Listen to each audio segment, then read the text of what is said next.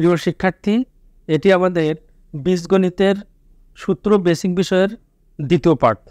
প্রথম অংশ তোমরা যারা দেখোনি, প্রথমে আমি বলবো তোমরা ওইটা দেখে নিবা, তারপর এই দ্বিতীয় অংশটি দেখবা, তখন তোমাদের সূত্রগুলো আরও অনেক ক্লিয়ার হবে। আজকে আমরা ঘনের সূত্রগুলো জানবো, আর একটি সূত্র থেকে কিভাবে অন্য সূত্রগুলো বের করা যায় সেটাও জানবো, আর সূত্রগুলো মনে রাখার কৌশল জানবো। 1 নম্বরে ঘনের সূত্র আমরা জানি a plus B whole cube. প্রথম পার্টে আমাদের বলা আছে কোনো সংখ্যার উপর যত পাওয়ার থাকবে নিচের সংখ্যাটি ততবার গুণ হবে। সেক্ষেত্রে একটা সূত্র জাস্ট আমি প্রমাণ করে দেখাবো, অন্যগুলো তোমরা একাই করতে পারবা। যেমন a plus B whole cube অর্থ a প্লাস বি 3 বার গুণ, a plus B into a plus B a plus B, অর্থাৎ a প্লাস বি 3 বার গুণ করলে এই a plus B whole cube পাওয়া যাবে। সেক্ষেত্রে a plus B whole square অর্থ কী? এটা তো মানে a square plus 2ab plus B square, যেহেতু প্রথম পার্টে দেখানো আছে এখানে আর এটা করাবো না। এখানে আমরা a প্লাস বিটা লিখব, লেখার পরে এখানে দুটো a প্লাস বি গুণ করলে কি হয়? a square plus 2ab plus B square. এখন আমরা এই এ দ্বারা এই সম্পূর্ণ 3টি পদকেই গুণ করব, আবার বি দ্বারা এই 3টি পদকে গুণ করব। এ দ্বারা যখন 3টি পদকে গুণ করব তখন a into A square 2ab a, আবার a ইন্টু বি স্কোয়ার। আবার কি করব? বি দ্বারা গুণ করব, এই বি দ্বারা a কে গুণ করলে কি হয়? b ইন্টু এ স্কোয়ার, আবার যোগ 2ab ইন্টু বি, আবার বি স্কোয়ার ইন্টু বি। এটা উল্টাপাল্টা করে লিখলে সমস্যা নেই গুণের ক্ষেত্রে, কিন্তু আমরা লেখার সময় অবশ্যই সাজিয়ে লিখব। সূচকের নিয়ম অনুসারে ভিত্তি যদি একই হয় পাওয়ারগুলো কি হয়? যোগ হয়। এখানে এর উপর কিছু নাই, মানে 1 আছে, তাহলে একটা 1 লিখে পাওয়ারগুলো কি করব? যোগ করব। 1 আর 2 কত হয়? 3। আর আমরা নর্মালি তো জানি একটা এ দুটা এ গুণ করলে কয়টা হয়? 3টে এ।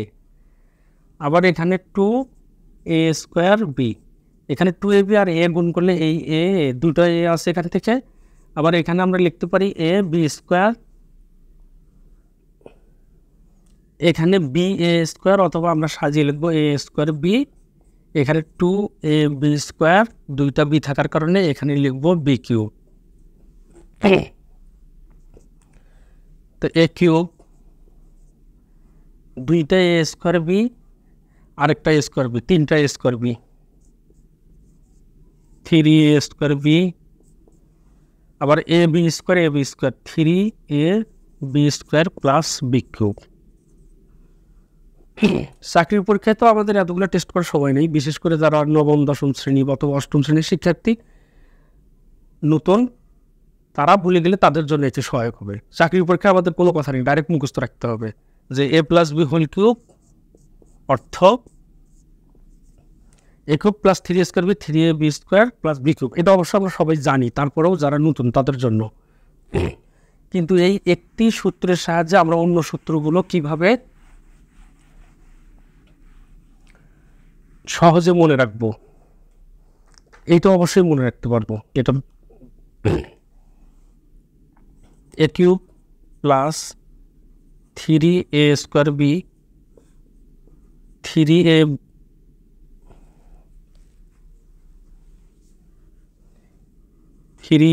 স্কোয়ার প্লাস বি কিউব, এটু ঘনের সূত্র। মান নির্ণয়ের সূত্র কোনগুলো?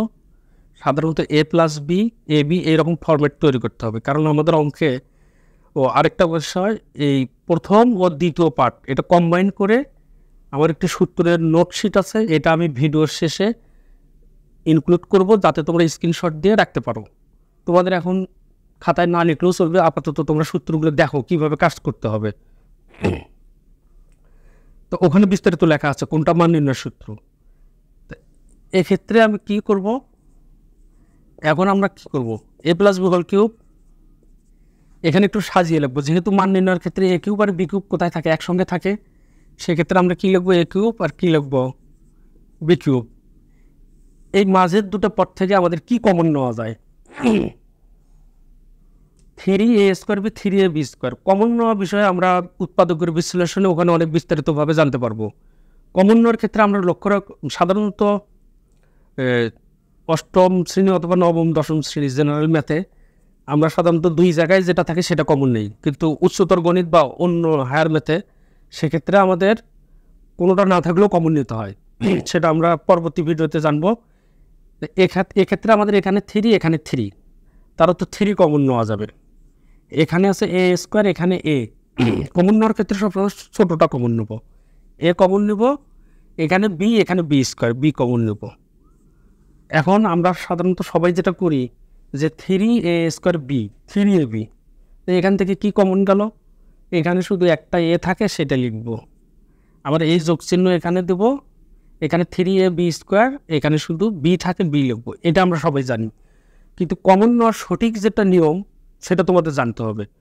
কমন নেওয়া অর্থ ভাগ করা, অর্থাৎ এই দুটো পদ থেকে যখন আমি কমন নেব, তোমরা একটা জিনিস লক্ষ্য রাখো যে 3a² b প্লাস, এটি যেহেতু উৎপাদকের বিশ্লেষণে জানতে হবে এজন্য একটু ভেঙে ভেঙে করানো হচ্ছে যে 3ab²। এক্ষেত্রে তোমরা লক্ষ্য রাখো যখন তুমি 3ab কমন নিবা, কমন নেওয়ার অর্থ যা কমন নেব তা দিয়ে প্রতিটি পদকে ভাগ করব।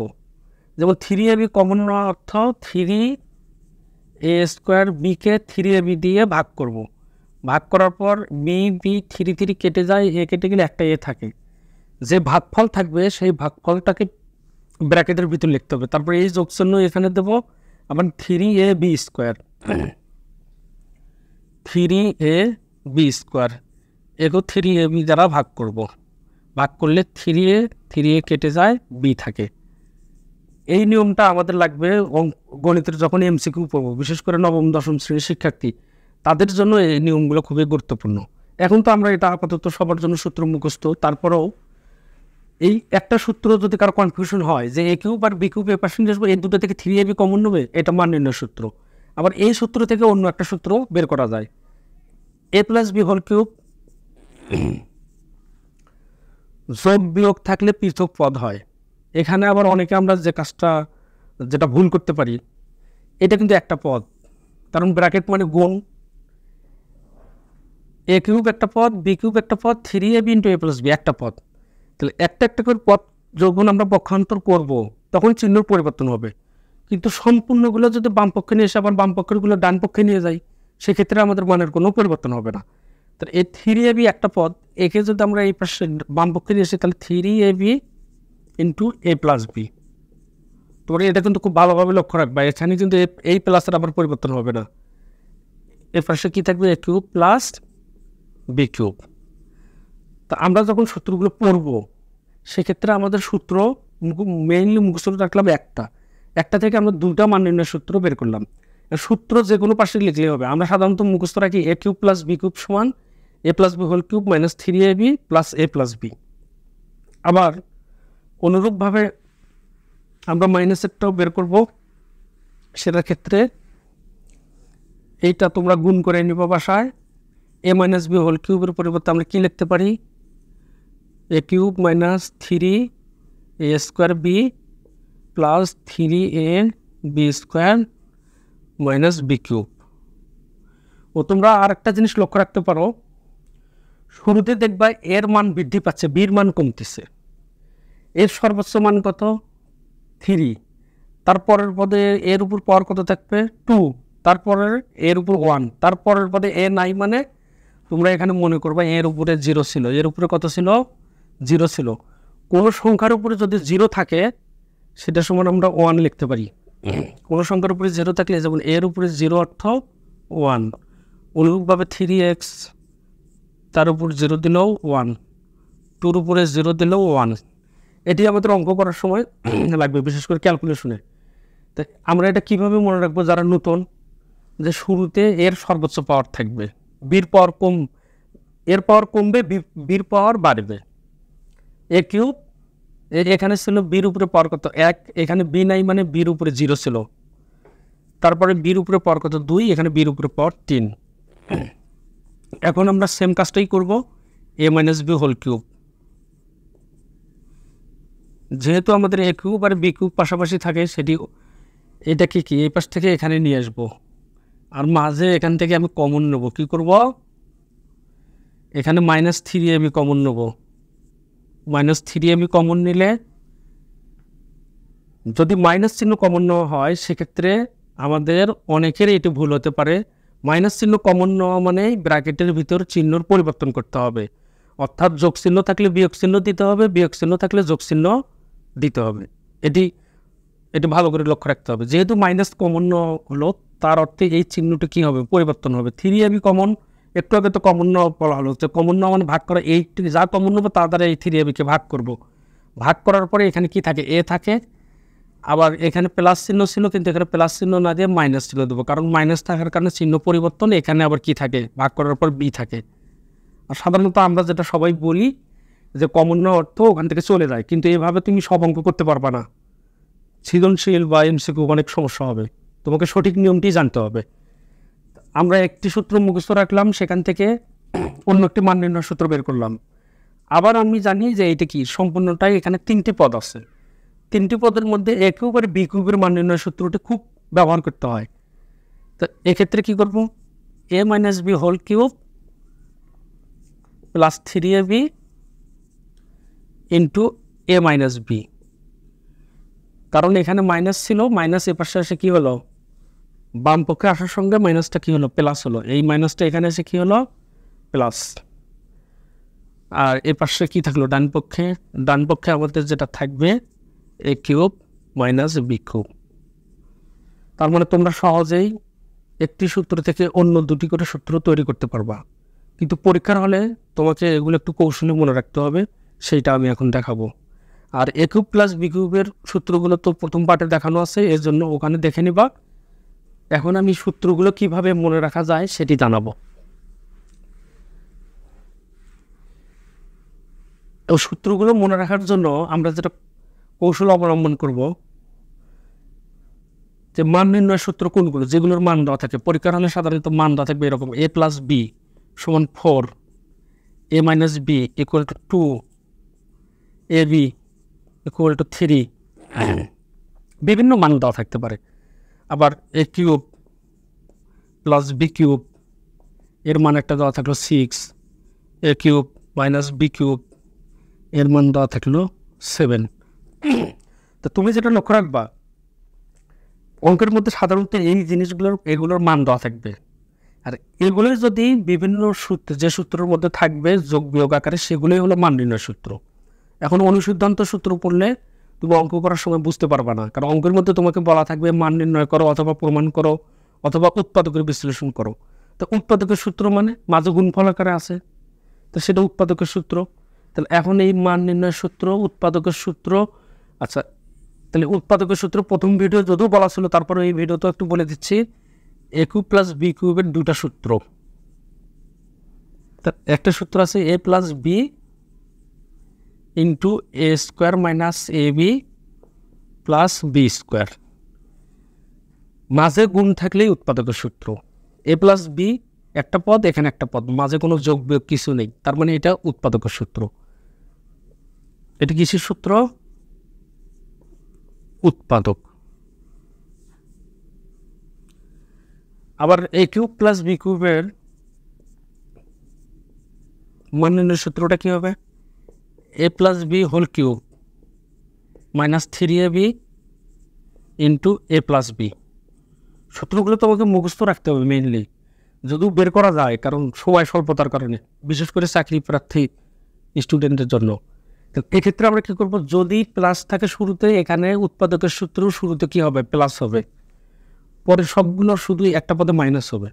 আর মান নির্ণয় সূত্রের ক্ষেত্রে কী হবে, শুরুতে প্লাস, এখানে শুরুতে প্লাস থাকলে এখানে প্লাস হবে, এখানে মাইনাস, এখানে আবার কী হবে, প্লাস। এভাবে মনে রাখবা।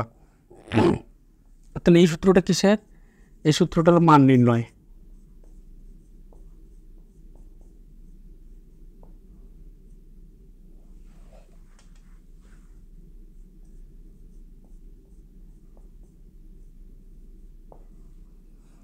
তা মান নির্ণয়ের সূত্র a কিউব - b কিউব। এটার ক্ষেত্রে লক্ষ্য রাখবা, শুরুতে যদি মাইনাস হয় এখানে ভিতরে শুরুতে কী হবে, মাইনাস হবে, a minus B whole cube plus 3ab into a minus B. মানে একটা সূত্র আমাদের কম্পেয়ার করে পড়তে হবে। দুটো সূত্রে যদি আমরা মুখস্থ রাখি পরীক্ষা হলে ভুল করবো, এই জন্য একটা মুখস্থ রেখে অন্যটা বিপরীতভাবে আমাদের মনে রাখতে হবে। আমরা প্লাসেরটা মুখস্থ রাখবো, মাইনাসটা এমনিতে মনে রাখবো। শুরুতে যদি প্লাস থাকে সূত্রের মাঝে, এখানে শুরুতে প্লাস পরে মাইনাস পরে আবার প্লাস, আবার শুরুতে যদি মাইনাস থাকে এরপরে শুরুতেই ডান পক্ষে শুরুতে মাইনাস পরে প্লাস তারপর আবার মাইনাস। আর এই উৎপাদক এই দুটো সূত্রের মান নির্ণয়ের সূত্র। এখন এ কিউব মাইনাস বি কিউবের আবার আরেকটা সূত্র আছে, উৎপাদকের সূত্র। এ কিউব মাইনাস বি কিউব, এক্ষেত্রে এ মাইনাস বি। উৎপাদকের সূত্র মানে গুণ, সেক্ষেত্রে তোমাকে কী লিখতে হবে, এ square plus A B plus B square. আবার ভুল করে 2ab লিখতে অভ্যস্ত অনেকে, ওটা লেখা যাবে না, কারণ এখানে শুধু এ বি হবে। এ প্লাস বি হোল স্কোয়ার মানে এ square plus 2ab plus B square. তাহলে উৎপাদকের সূত্রের ক্ষেত্রে কী থাকবে, মাঝে কী থাকবে, গুণ, এইটা উৎপাদক। তো তুমি যখন সূত্র, অনেকের কিন্তু আমাদের সূত্র মুখস্থ আছে, কিন্তু আমরা অঙ্ক দেখার পরে চিনতে পারি না, খালি বলি অনুসিদ্ধান্ত, এই জন্য আমাদের অঙ্ক করতে সমস্যা হয়। কিন্তু তোমরা যদি সূত্রগুলো বুঝে মুখস্থ রাখো এবং একটা সূত্র মুখস্থ রেখে অন্যটা কী করবা, বিপরীতভাবে মনে রাখবা। এখানে সূত্র সবারই মুখস্থ থাকবে, শুধু সাইন উল্টাপাল্টা হয়, মানে চিহ্ন কোন জায়গায় প্লাস হবে কোন জায়গায় মাইনাস হবে এটা অনেকে মনে রাখতে পারো না। সেজন্য তোমরা যে কাজটা করবা, যে এ কিউব প্লাস বি কিউবের দুটো সূত্র আছে, একটা মান নির্ণয়ের সূত্র, একটা উৎপাদকের সূত্র। আবার এ কিউব মাইনাস বি কিউবেরও দুটো সূত্র আছে, যেটা শুরুতে প্লাস ওই ডান পক্ষ শুরুতে প্লাস হবে, যেটা শুরুতে মাইনাস ডান পক্ষ শুরুতে মাইনাস হবে। তো এভাবে সূত্রগুলো আমরা সহজে মনে রাখতে পারবো।